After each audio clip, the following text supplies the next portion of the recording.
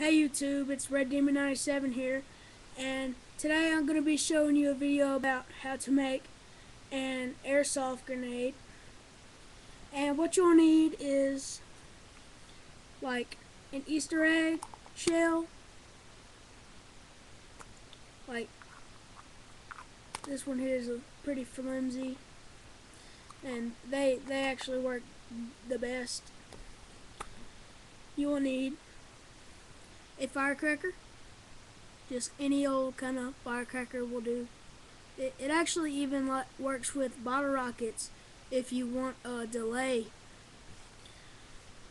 You will need some masking tape and of course some airsoft BBs. Okay, so what you do is you take the eggshell and you put the firecracker in there. I have a little bit of the side cut out so it won't rip it or tear it. And after you have that on there like that, then you want to take your airsoft BBs and just like start filling it up. And you want to fill it up about halfway.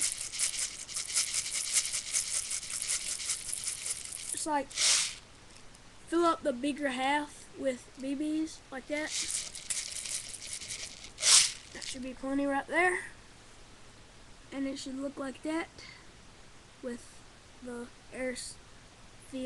grenade hanging out right there. And right there, you just put it together like that.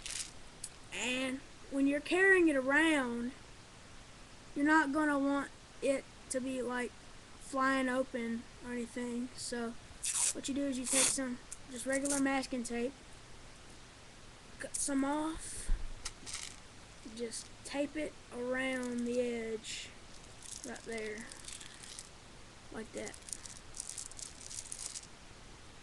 Doesn't have to be perfect.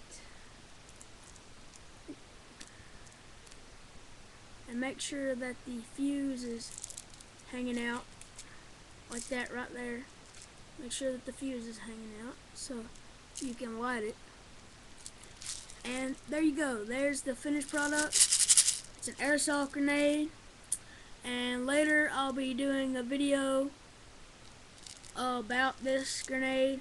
I'm gonna test it for you, and so stay tuned and look for that video, and thank you for watching.